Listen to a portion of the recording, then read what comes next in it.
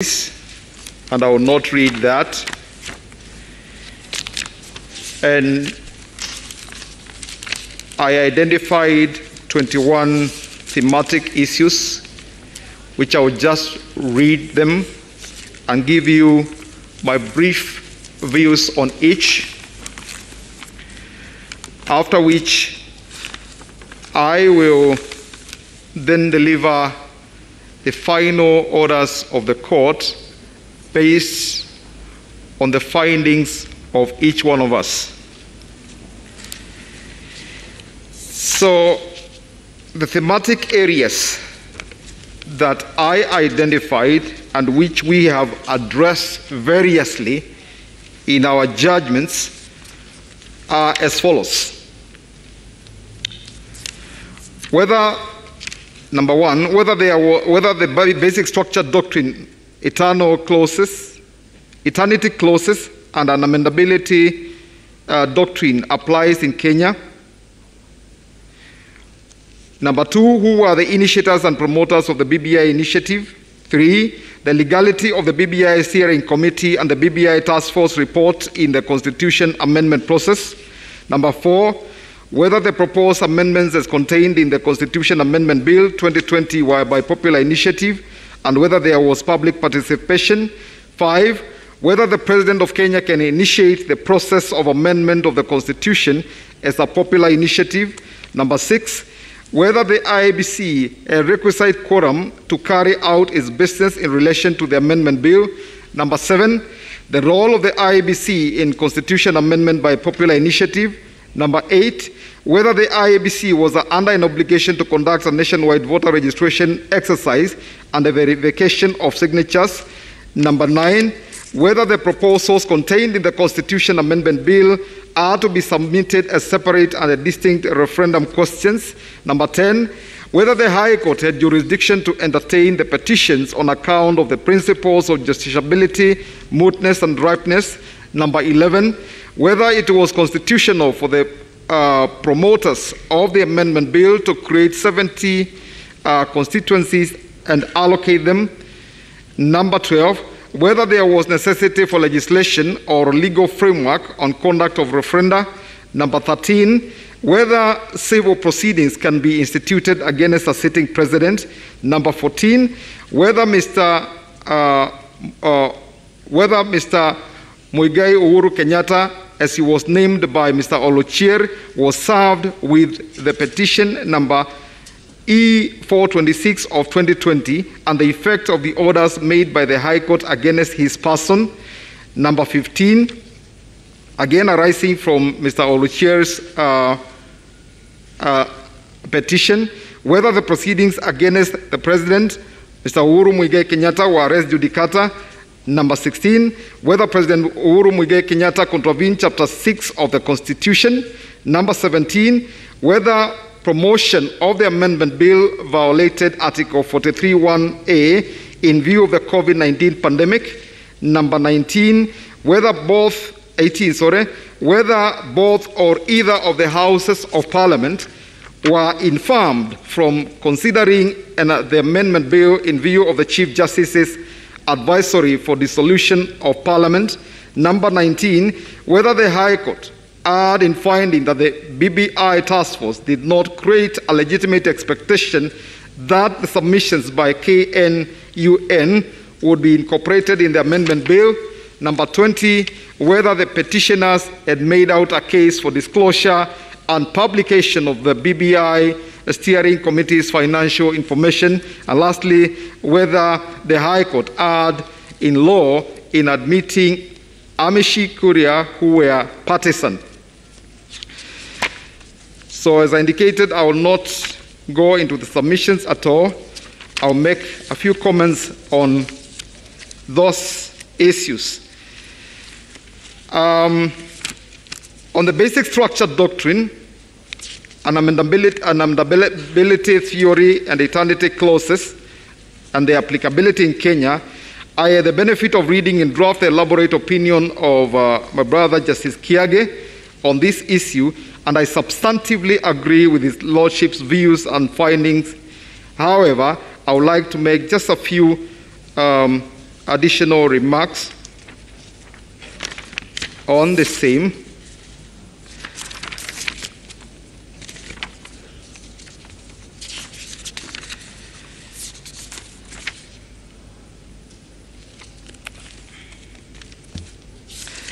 Taking into consideration the submissions by all the parties as far as the issue of basic structure is concerned, I do not think that there is any serious contestation that the Constitution of Kenya 2010 has a basic structure. What is not agreed upon are the matters that form the basic structure.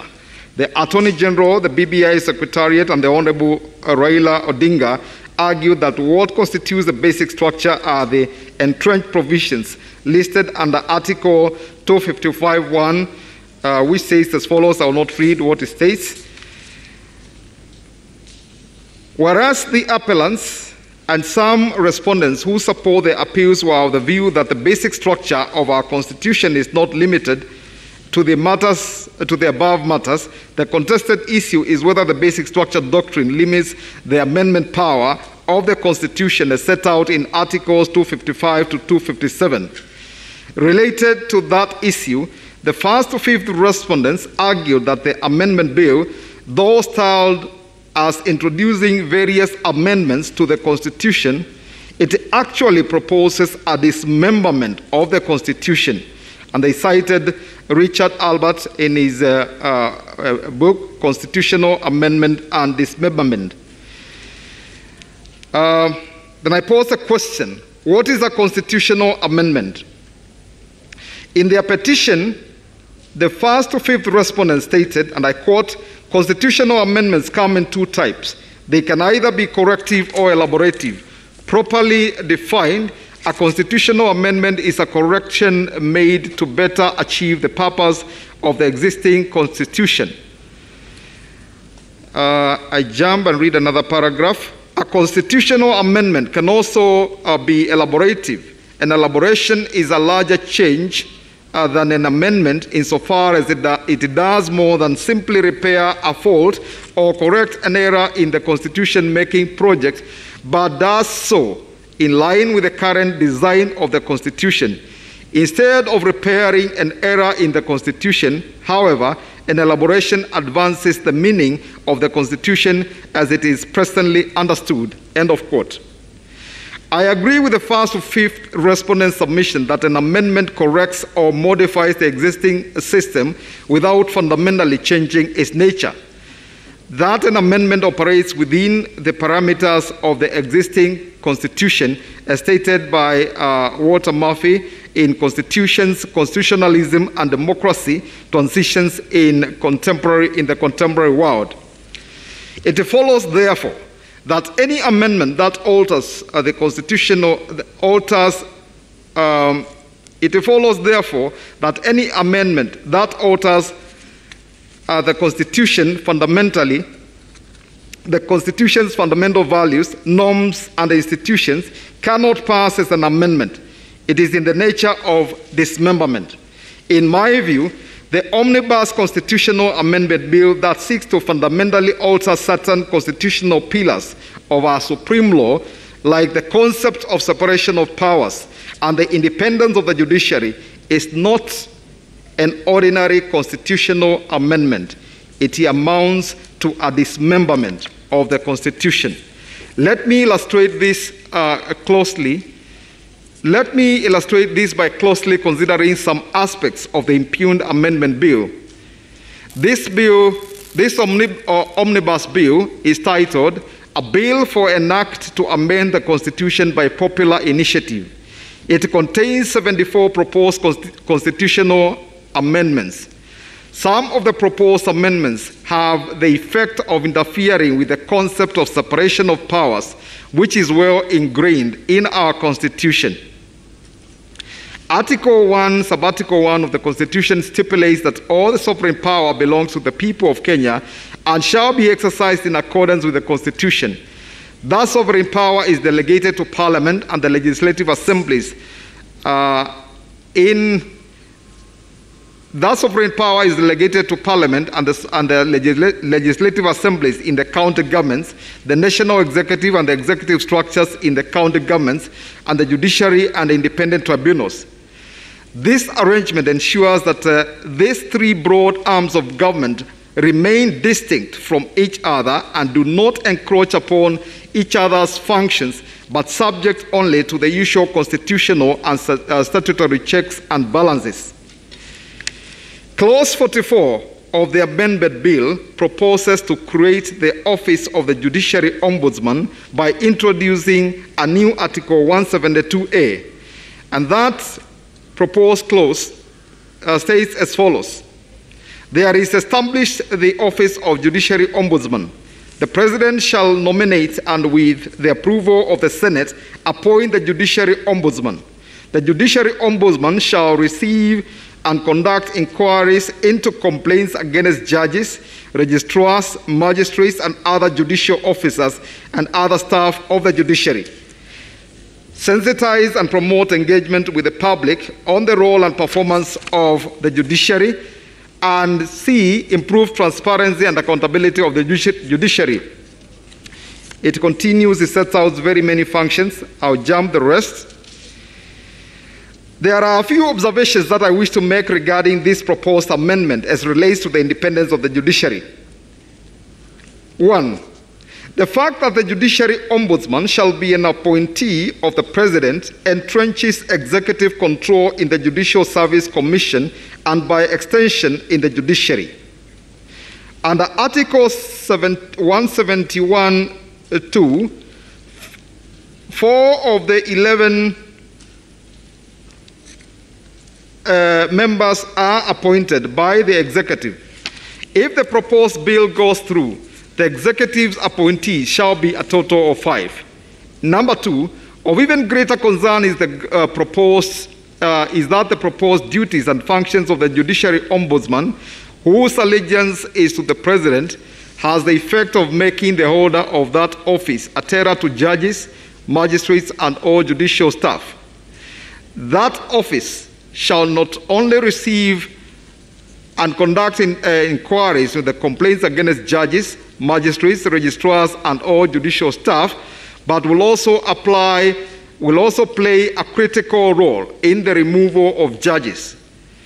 Clause 41 proposes to amend Article 168(2) of the Constitution so that it will read, and I quote, "The removal of a judge may be initiated only by the Judicial Service Commission, acting on the motion by the Judiciary Ombudsman." End of quote. In passing the 2010 Constitution, Kenyans wanted to have a strong and independent judiciary, but the proposed amendment is the exact antithesis of such a judiciary. If a presidential appointee is empowered to receive and investigate a complaint against judges, craft a motion for the judge's removal, and present it for consideration by the Judicial Service Commission, where he sits as an ex officio member, it is not difficult to discern that in making judicial pronouncements, most judges would be very cautious of going against the will of the President. Otherwise, the President may resort to the use of his or her appointee to initiate removal proceedings of the judge, because he who pays the piper calls the tune. This is an ingenious and subtle clawback to the independence of the judiciary.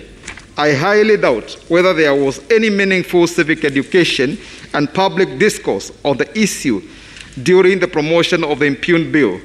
Decisional and institutional independence of the judiciary in a democratic state should be jealously guarded, and before any constitutional amendment that is likely to interfere with the same is made, the people must be given an opportunity to exercise their primary constituent power. In the final report of the Constitution of Kenya Review Commission, clause 13.5.4 at page 209, among the things that the people said about the judiciary are as follows, and I quote, "The independence of the judiciary should be entrenched in the Constitution. 2, the Constitution should ensure that there is no interference in the judiciary by the executive and by politicians. End of quote. If this is not executive interference in the work of the judiciary, then I do not know what else amounts to such interference. Number 5, there seems to be a duplication of mandates between the Judicial Service Commission and the Judiciary Ombudsman insofar as the function to receive and investigate complaints is concerned. Article 172(1)(c) states that one of the functions of the Judicial Service Commission is to appoint, receive complaints against, investigate and remove from office or otherwise discipline registrars, magistrates, other judicial officers and other staff of the judiciary in the manner prescribed by an act of Parliament.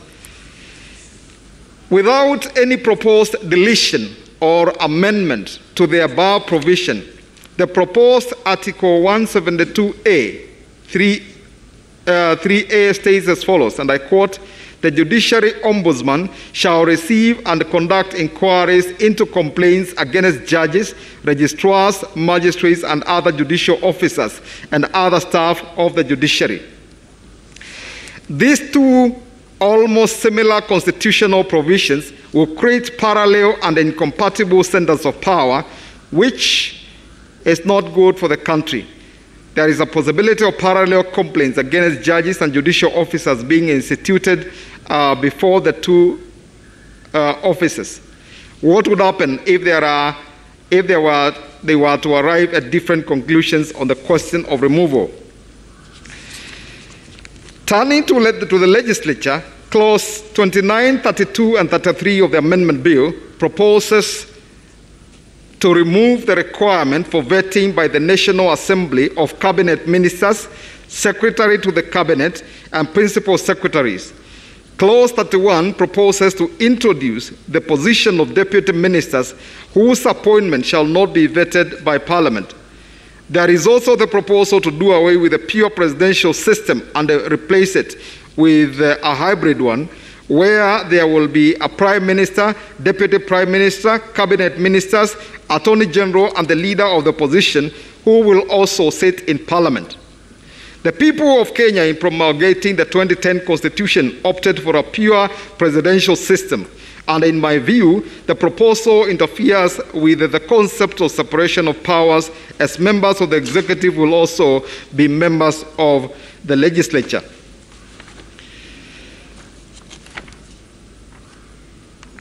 I'll briefly now look at the issue of increase of constituencies as proposed in the Amendment Bill. Under Clause 10 and 74, as read together with the second schedule of this Amendment Bill, the promoters of the bill propose to increase the number of the constituencies from 290 to 360. However, without proposing to delete Article 89(2) of the Constitution, which empowers the IEBC to review the names and boundaries of constituencies, the promoters decided to allocate the proposed 70 additional constituencies to 29 counties, but left it to the IEBC to determine their boundaries. The IEBC protested, and rightly so, saying that it has the exclusive mandate of delimiting constituencies as per Article 89(2).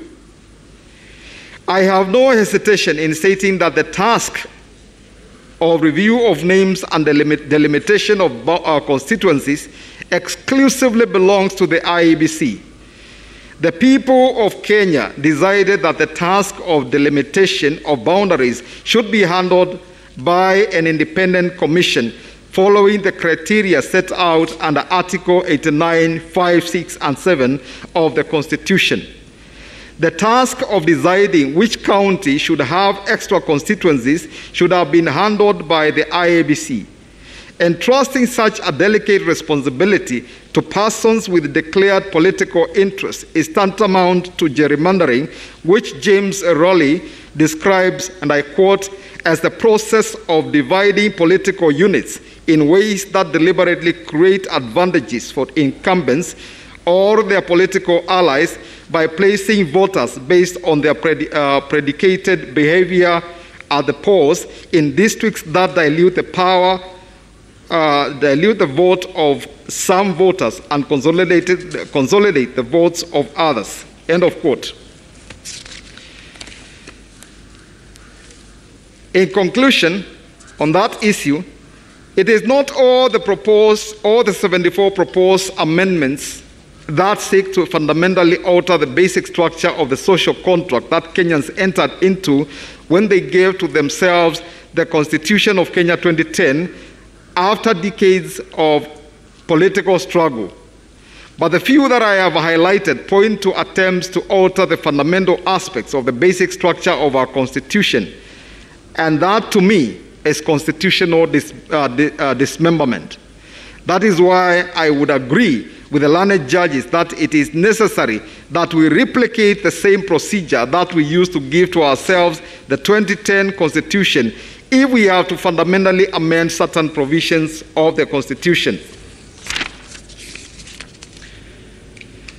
Regarding the provisions that have been referred to as unamendable, immutable, unchangeable, unalterable, irrevocable, or eternity clauses, as they have been called, Yaniv Rosnai, who has been quoted before, says this: they serve as a mechanism for limiting the amendment power, but they do not and cannot limit the primary constituent power.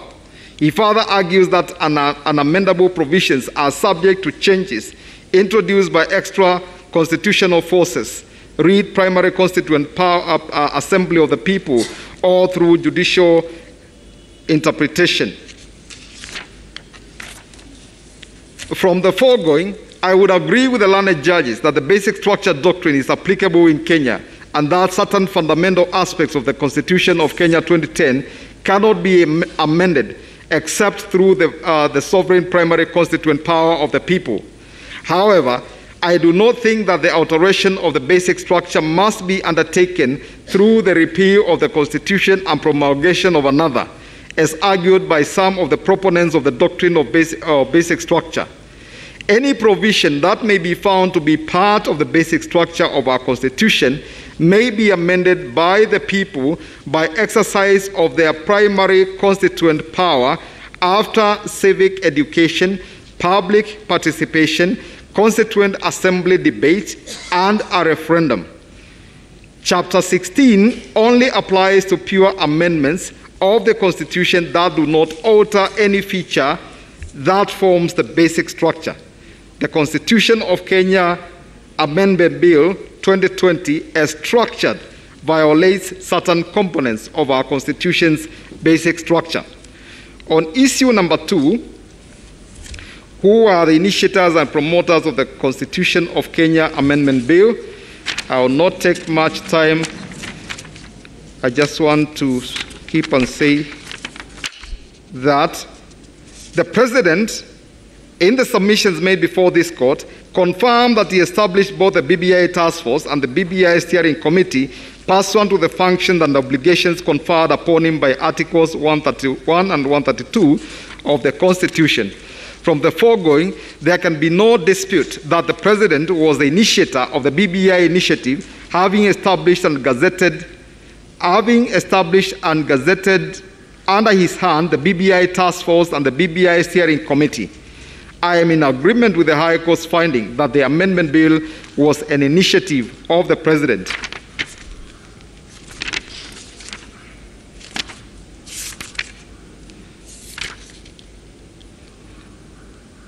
On the question of the promoter of the amendment bill, the BBI Secretariat and Honorable Raila Odinga, through their senior counsel, Mr. Otiende Amolo, submitted that the bill was promoted by Honorable Junet Mohammed and Honorable Dennis Waweru, the co-chairpersons of the BBI National Secretariat.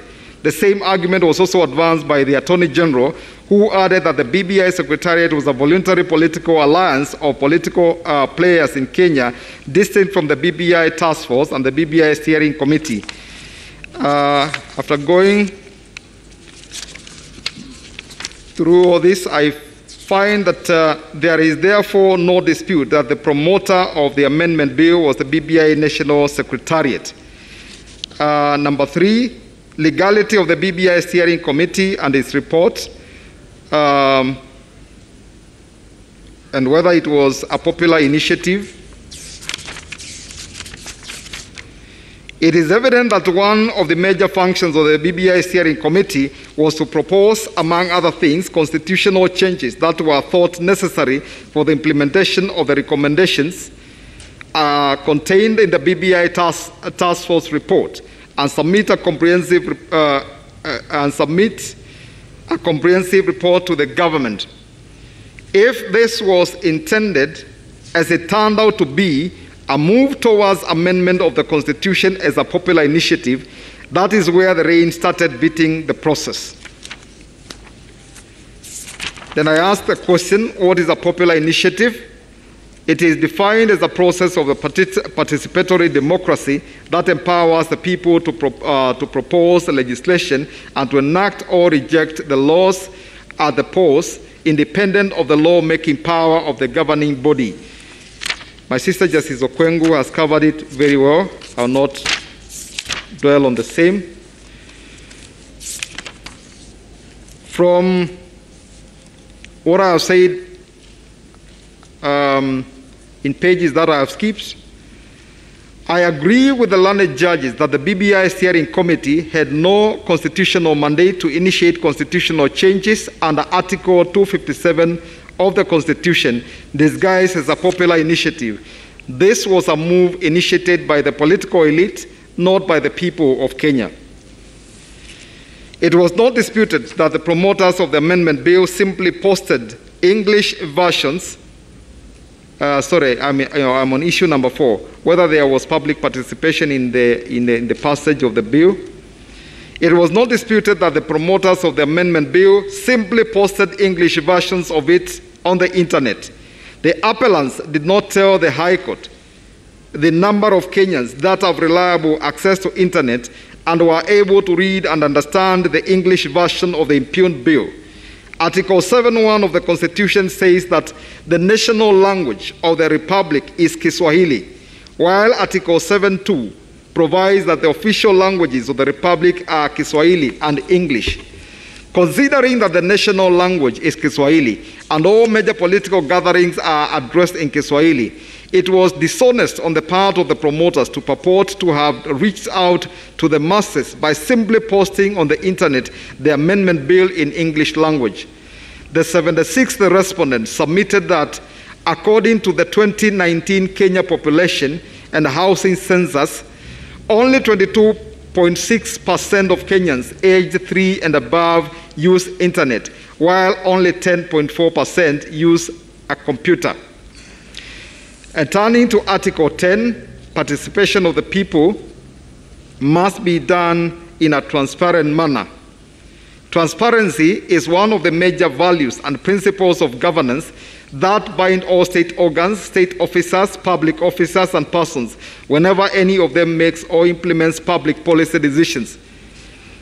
Although more than 1 million registered voters signed in support of the amendment bill, it was not demonstrated that the exercise was conducted transparently. Transparency in this case required that before collection of the signatures is done, proper civic education is conducted where, among others, each of the 74 proposed amendments would be well explained to the people so that they understand and appreciate the ramifications of each of them. Some of the proposed amendments are rather superfluous, and strictly speaking, they ought not to have been proposed as constitutional amendments by the promoters. At best, they could only be proposed as statutory amendments, but were intentionally included in the amendment bill, and appropriate statutory amendment bills drawn by the promoters to act as sweeteners to coax voters into supporting the proposed constitutional amendment bills.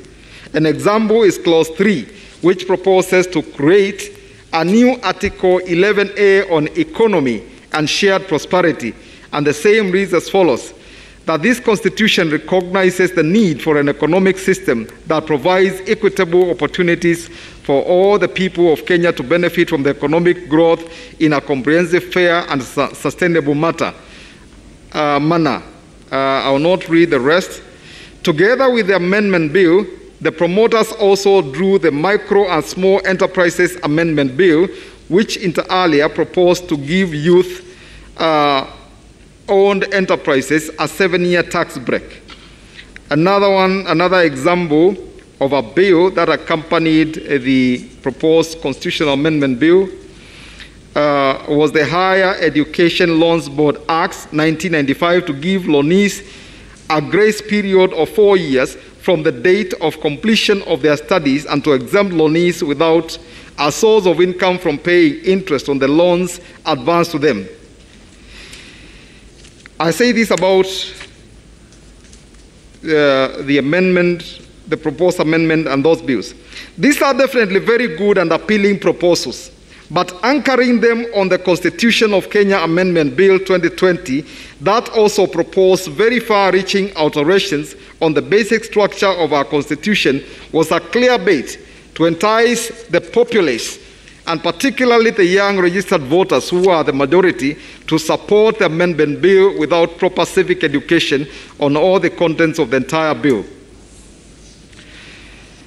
Another issue was raised by the Third Way Alliance, the 19th respondent, who questioned the speed at which some county assemblies passed the amendment bill without any public participation. The County Assembly of Tana River is a classic example.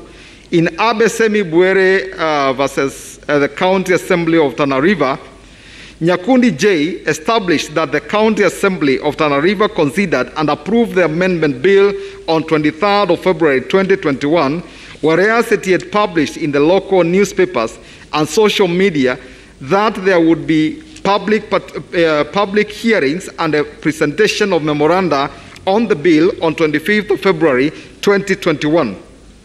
The learned judge declared that the resolution to pass the bill was tainted with procedural illegality and was therefore fatally defective and unconstitutional.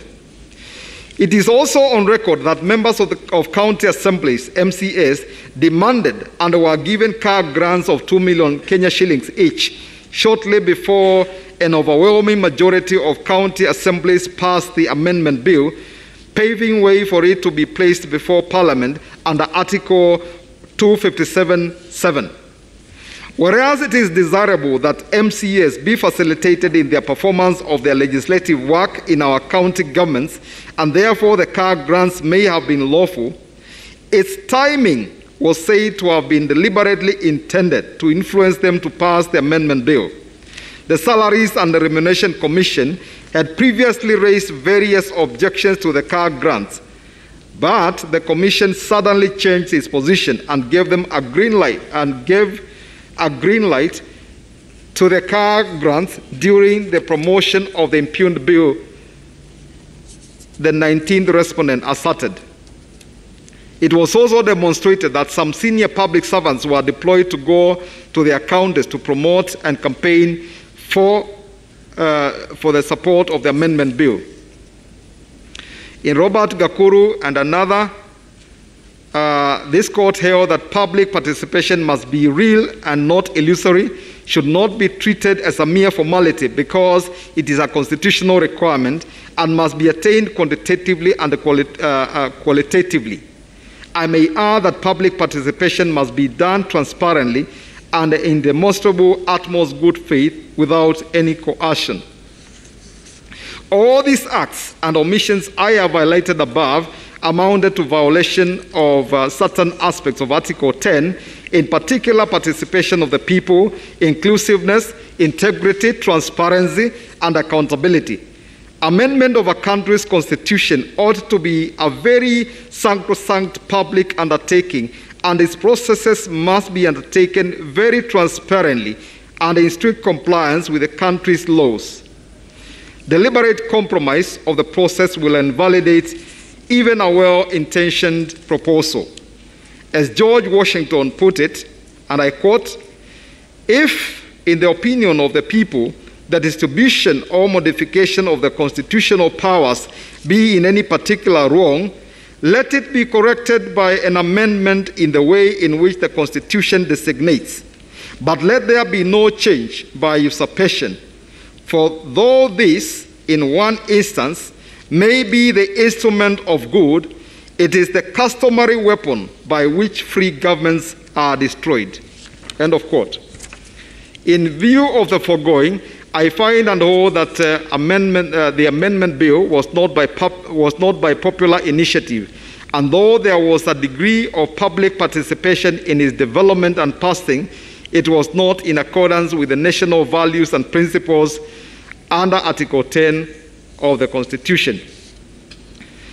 On whether the President can initiate the process of amendment of the Constitution as a popular initiative,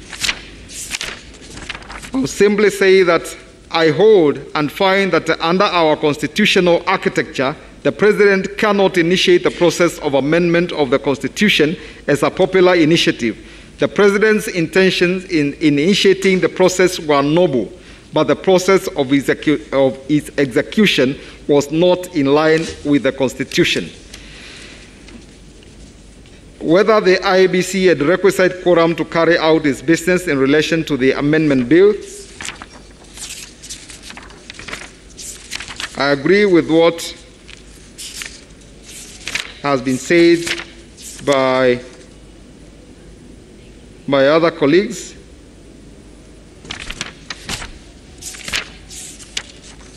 And I'll just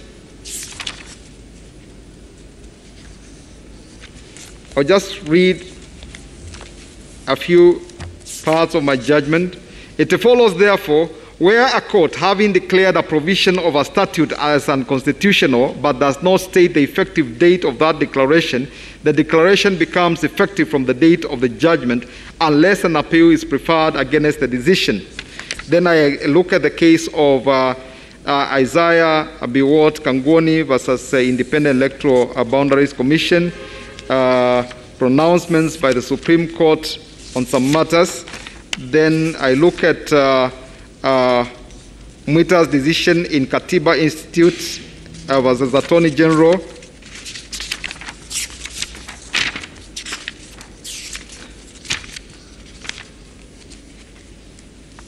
And then I say, for these reasons, I would dismiss the Attorney General's challenge to the learned judge's finding that the IEBC lacked the requisite quorum to make decisions connected with the amendment bill.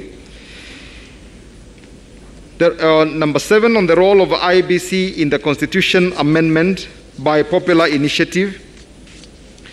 Muslims for Human Rights, the 82nd respondent, contended that the IEBC cannot undertake verification of signatures and registered voters without an enabling legal framework in place.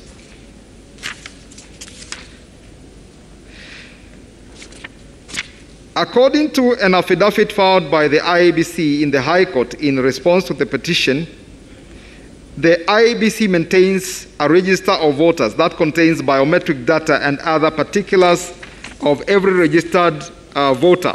Section 2 of the Elections Act defines the term biometric to mean unique identifiers or attributes including fingerprints, hand geometry, earlobe geometry, retina and iris patterns, voice waves, DNA, and signatures.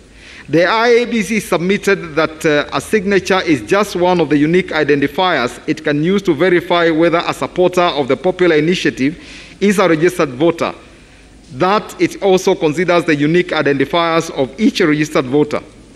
IEBC has a record of all Form A for each registered voter that contains the signature or thumbprint of a voter, their constituency, county, ward, registration center, surname, other names, identity card number or Kenyan passport number, the date of birth, sex, residential address, contact, telephone, postal address, email, and particulars of any disability a registered voter may have.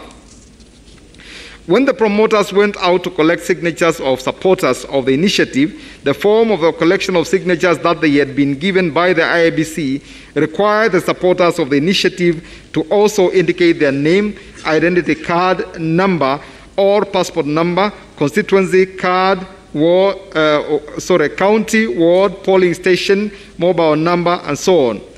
These are certainly some of the unique identifiers of a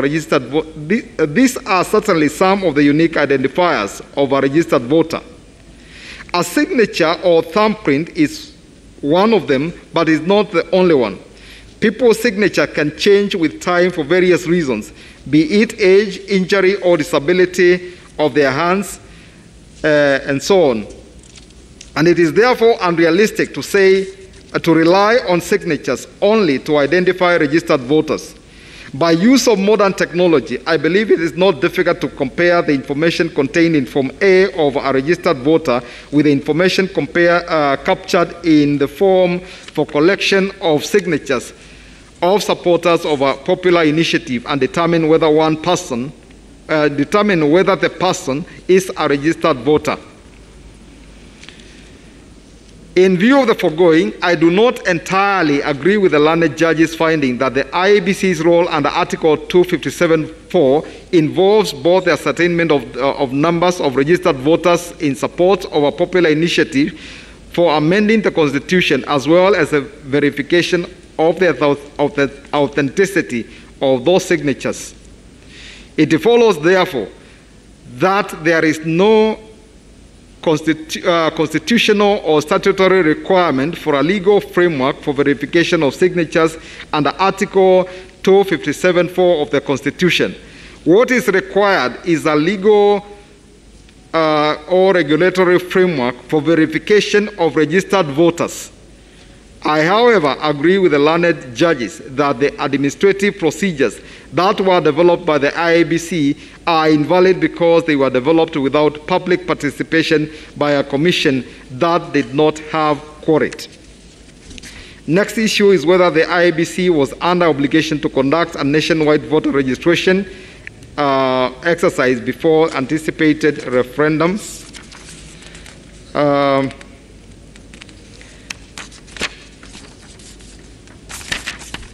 I'll jump a few pages and state as follows. It is evident that there is constitutional and statutory requirements for continuous registration of voters, and this is imperative, as the 76th respondent put it. It is informed by the fact that hundreds of thousands of citizens become eligible to be registered as voters every month. The register of voters must also be updated from time to time as required under Section 8 of the Elections Act. So I come to the conclusion that I find and hold that there is no constitutional or statutory requirement for the IEBC to carry out a nationwide voter registration before any proposed referendum, but the Commission is under a constitutional and statutory obligation to do a continuous registration of voters in each constituency. I further find and hold that in view of that constitutional and statutory obligation, the IEBC should continually sensitize Kenyans about its role and encourage them to continually register as voters, except at such periods as specified by statute when voter registration should not be done. The next issue is whether the proposals in the amendment bill are to be submitted as separate and distinct referendum questions.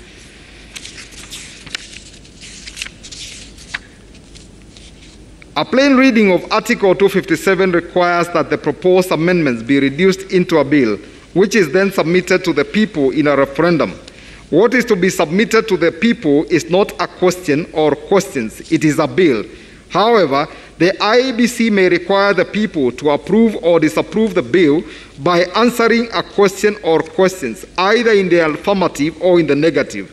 The IEBC, as an independent constitutional body, has the sole responsibility of conducting or supervising a referendum, and it is up to it to determine how the referendum how the referendum should be conducted, subject only to constitutional and statutory guidelines. For example, under Section 49 of the Elections Act, the question or questions framed by the IEBC must be approved by Parliament. A bill is a proposed legislation and may contain more than one proposed amendments. As stated by the learned judges, the drafters of the Constitution were alive to the fact that a bill to amend the Constitution may propose different amendments. The bill ought to be subjected to a proper public participation where each and every proposed amendment is explained, debated upon, and well-informed views taken before the people eventually vote on the same. That notwithstanding, it is improper to lump together 74 proposed constitutional amendments in a bill. I do not therefore agree with the learned judges that what is to be presented to, subjected to the referendum is a question or questions. It is the amendment bill, but the people are to approve or disapprove of the bill by answering a question or questions as framed by IEBC and approved by Parliament. The next issue is whether the High Court had jurisdiction to entertain the petitions on account of the principles of justiciability, mootness, and ripeness. I have defined, in my view, what those concepts mean. Then I've looked at the jurisdiction of the High Court under Article 165, that the High Court has original jurisdiction to determine the question whether a right or fundamental freedom in the Bill of Rights has been denied, violated, infringed, or threatened.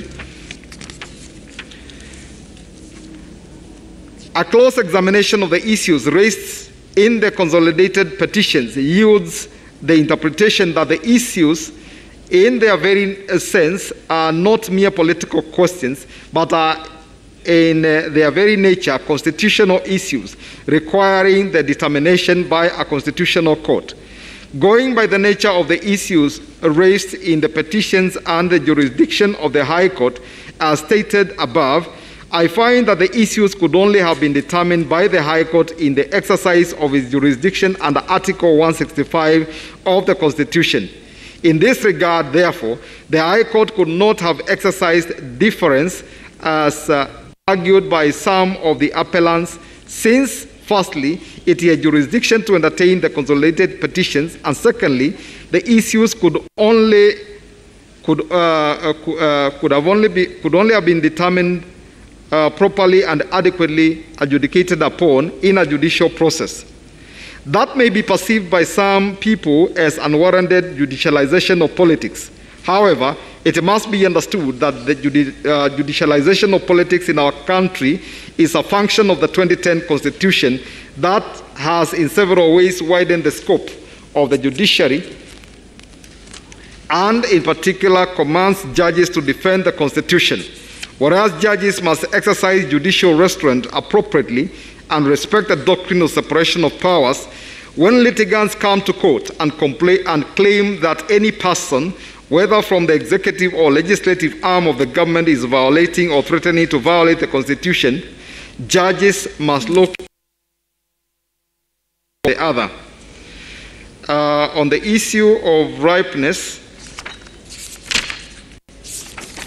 I have concluded that I find and hold that the petitions were neither moot nor non-justiciable. The petitioners demonstrated that there had been some violation of constitutional values and principles in the way the amendment bill had been developed, had been mooted and processed, and the Constitution was about to be dismembered unless the court intervened. To that extent, the petitions did not offend the principles of ripeness. Whereas the process of amending the Constitution was still ongoing, there was every indication that a majority of county assemblies as well as Parliament were poised to approve the impugned bill, which they eventually did, and thus paved way for a constitutionally flawed referendum. Our transformative Constitution cannot countenance that. Had the learned judges declined to assume jurisdiction on account of the principles of justiciability, mootness, and ripeness, they would have violated their respective oaths of office, which they individually subscribed to. A judge's oath of office requires the judge, among other things, to protect, administer, and defend the Constitution without any fear, favor, bias, affection, ill will, prejudice, or any other political, religious, or any other influence. The learned judges were true to their oath of office. I so find. The next issue is whether it was constitutional for the promoters of the amendment bill to create the 70 constituencies. I dealt with that earlier, and I just conclude to say that in view of the foregoing, I agree with the learned judges that the second schedule to the amendment bill, insofar as it proposed to predetermine the allocation of 70 constituencies, is unconstitutional. Next issue is whether there was necessity for legislation or legal framework on conduct of referenda.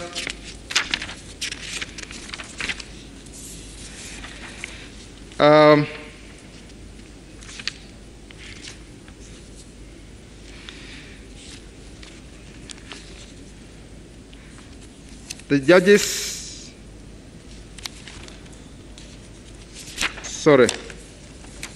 the learned judges held that the Elections Act does not meet the intention of the drafters of the Constitution in recommending that Parliament enacts a referendum act to govern the conduct of a referendum. That notwithstanding, the judges held the referendum may still be undertaken as long as the constitutional expectations, values, principles, and objects are met. I entirely agree.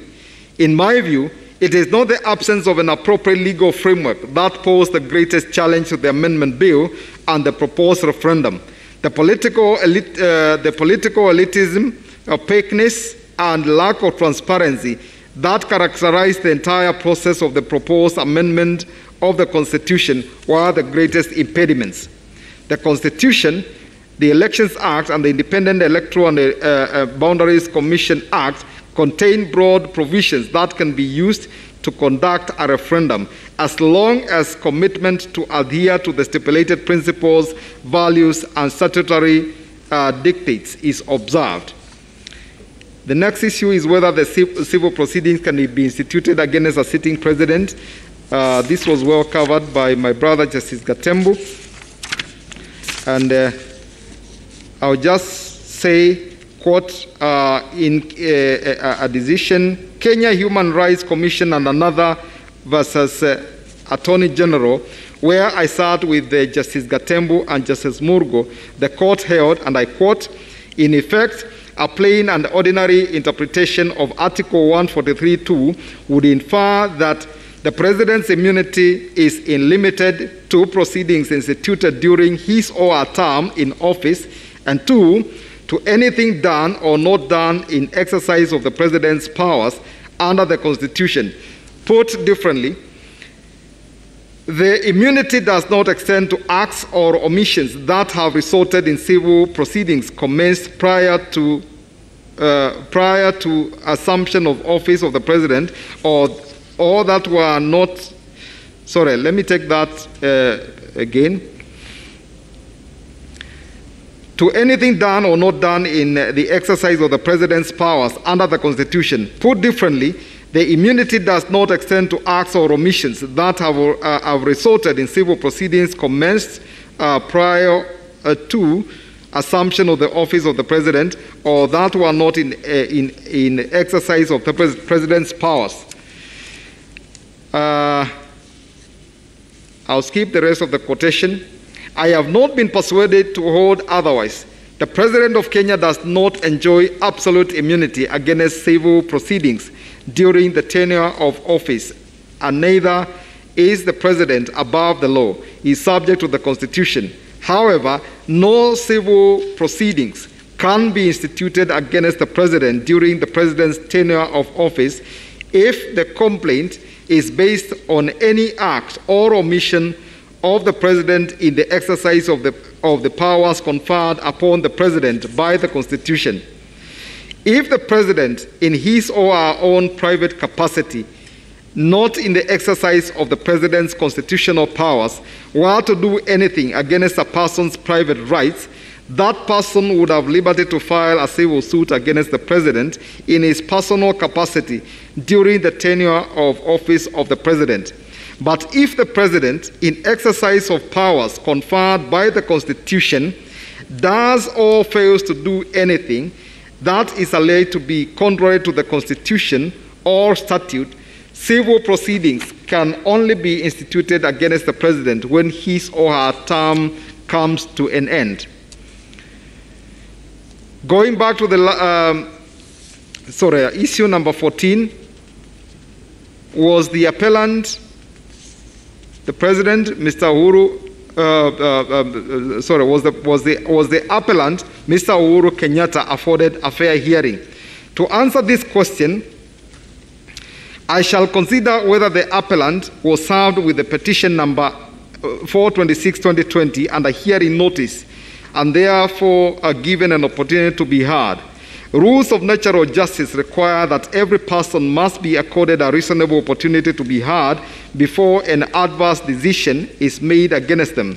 If that is not done, any resultant decision that aggrieves the person is a nullity, as was held in Onyango Olo versus Attorney General. Counsel for the appellant submitted that there was no service of the petition upon their client. The petitioner, Isaac Aluchir, filed an affidavit of service dated 16 January 2021, in which he stated that he electronically served the appellant as it was impossible to effect personal service upon him. The email address he used was cos@president.go.ke.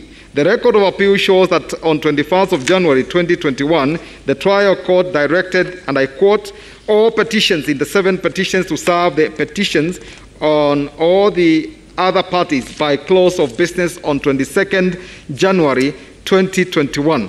The deputy registrar to facilitate the process where necessary. The respondents, interested parties, and amici to file their respondents to the various petitions within 14 days of tomorrow. Then the record, I've looked at what it shows. It kept on showing that the first respondent, who was named in his personal capacity as Mr. Uhuru Kenyatta, was unrepresented.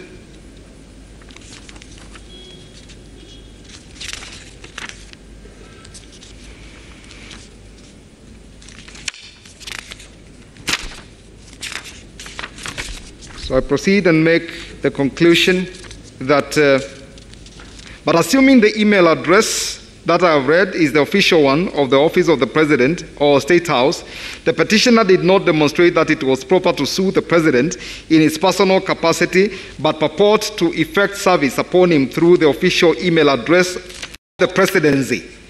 In my view, the petitioner should have sought leave to effect substituted service by way of advertisement in the local newspapers if he could not get the personal email address of the president. Considering the kind of orders that were being sought against the appellant and the effect of grant of the same, the trial court ought to have been satisfied that there had been proper service of court process upon the appellant. I find and hold that there was no proof of service of the petition and the hearing notice upon the appellant. The appellant's constitutional right to a fair hearing as guaranteed under Article 50 of the Constitution was violated in that he was condemned and heard. Consequently, all the orders made against Mr. Uhuru Muigai Kenyatta as named by Mr. Olucher in his personal capacity cannot stand. I would therefore set aside the declaration made by the High Court that Mr. Uhuru Muigai Kenyatta contravened Chapter 6 of the Constitution. Next issue whether were the proceedings against Mr. Uhuru Muigai Kenyatta res judicata.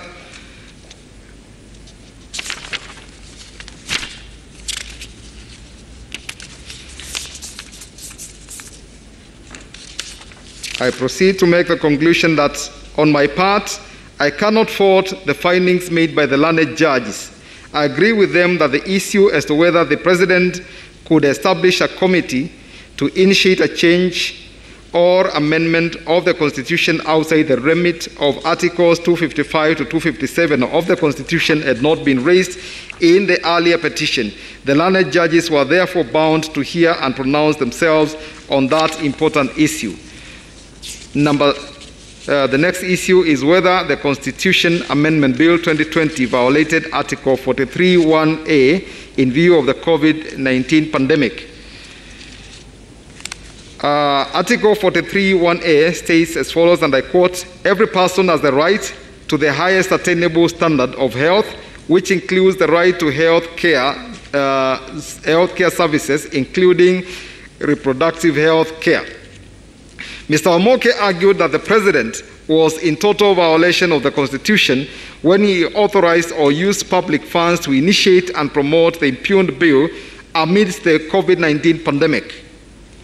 His argument was twofold. First, that since the country was and is still engulfed by a pandemic that poses a serious health challenge to all, the state should have prioritized the fight against the spread of COVID-19 virus by allocating sufficient resources rather than engaging in political activities.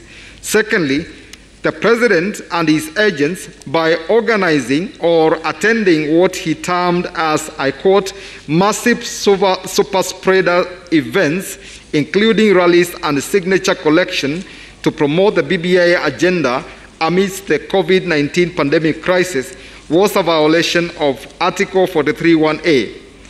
It was also in disregard of the COVID-19 directives and regulations issued by the President himself and the Ministry of Health, banning public gatherings, maintenance of social order, and putting on masks, Council added. My conclusion on the matter is that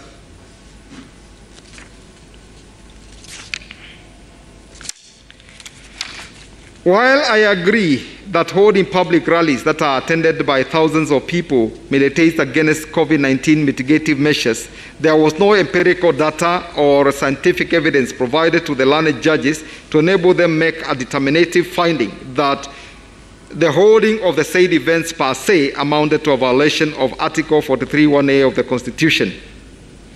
And regarding the amounts that were spent, my conclusion is that I find that there was no sufficient evidence to enable the learned judges reach a finding that the expenditure amounted to a constitutional violation.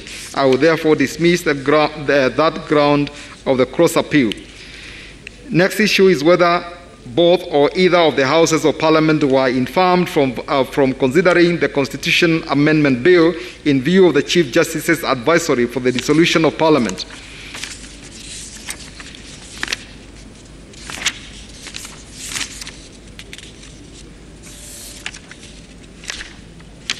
I have found that there were orders that were issued by Justice Korir in several matters.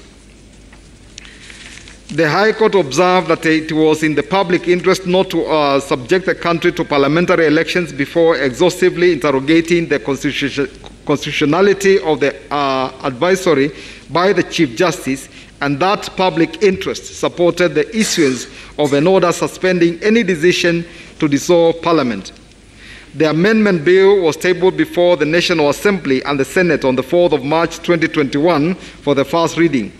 A vote on the amendment bill was taken in both houses on 6th and the 11th of May 2021, respectively.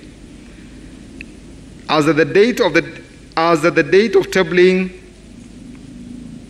and voting on the amendment bill, the orders issued by the High Court suspending the implementation of the advisory by the Chief Justice were still in force, and there was no indication that the orders had been vacated. Accordingly, none of the Houses of Parliament was informed from considering any of the and or debating the amendment bill, owing to the advisory opinion by the Chief Justice.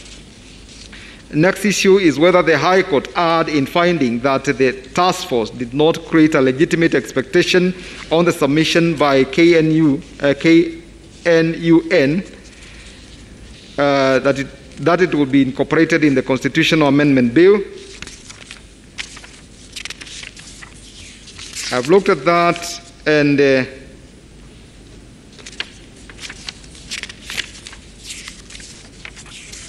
my conclusion is that there is no demonstration.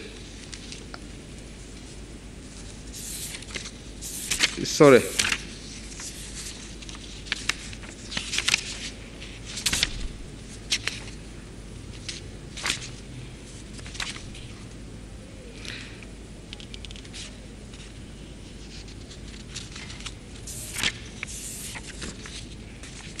In this regard, the fact that the proposals by KNUN were not incorporated in the amendment bill cannot be a basis of invalidating the amendment bill.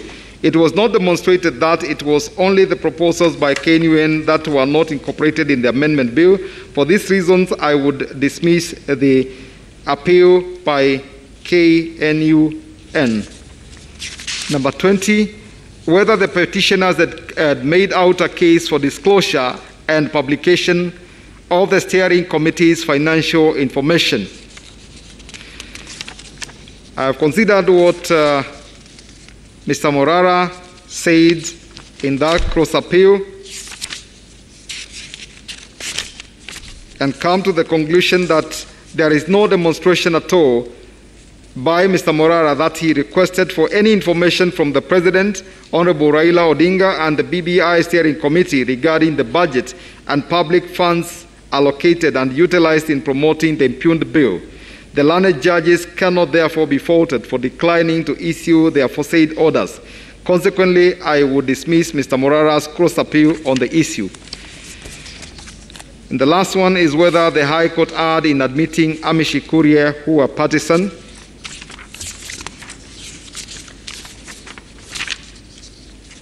My conclusion is that, in my view, there is no evidence that the Amishi who were admitted to the High Court proceedings were biased.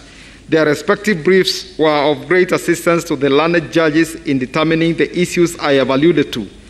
Although the Amishi were not parties to the High Court matters, having been admitted in the proceedings in that limited capacity, in the appeals, the first appellant named them as respondents, and therefore they had to file submissions in reply. I must add that I found the submissions quite useful in this appeal. Disposition. Having determined all the issues that we considered germane in these consolidated appeals, the final orders of the court are as follows. A. We uphold the judgment of the High Court to the extent that we affirm the following. 1.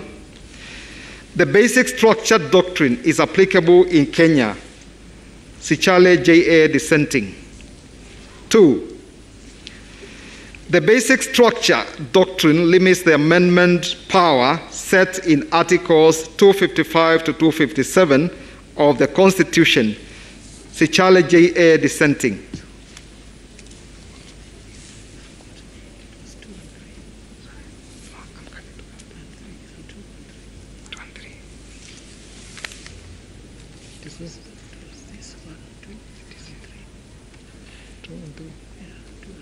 For you? Yes. Okay. Sorry, I take this back. 2. The basic structure doctrine limits the amendment power set out in Articles 255 to 257 of the Constitution. Okwengu J.A. and Sichale J.A. dissenting. Number 3. The basic structure of the Constitution can only be altered through the primary constituent power, which must include 4 sequential processes, namely civic education, public participation and collection of views, constituent assembly debate, and ultimately a referendum. Okwengu Katembu and Sichale JJA dissenting. 4. Civil court proceedings can be instituted against the President or a person performing in the functions of the office of the President during their tenure of office in respect of anything done or not done contrary to the Constitution. Tuyot J.A. dissenting. 5. The President does not have authority under the Constitution to initiate changes to the Constitution, and that a constitutional amendment can only be initiated by Parliament through a parliamentary initiative under Article 256 or through a popular initiative under Article 257 of the Constitution. 6. The Steering Committee on the Implementation of the Building Bridges to a United Kenya Task Force report, the BBI Steering Committee has no legal capacity to initiate any action towards promoting constitutional changes under Article 257 of the Constitution. 7. The Constitution of Kenya Amendment Bill 2020 is unconstitutional and a usurpation of the people's exercise of sovereign power. 8. The Constitution of Kenya Amendment Bill 2020 cannot be subjected to a referendum in the absence of evidence of continuous voter registration by the Independent Electoral and Boundaries Commission. Sichale J.A. dissenting. Number 9. The Independent Electoral and Boundaries Commission does not have the requisite quorum for purposes of carrying out its business relating to the conduct of the proposed referendum, including the verification whether the initiative as submitted by the Building Bridges Secretariat is supported by the requisite number of registered voters in accordance with Article 257(4) of the Constitution. Sichale J.A. dissenting. Number 10. At the time of the launch of the Constitution of Kenya Amendment Bill 2020 and the collection of endorsement signatures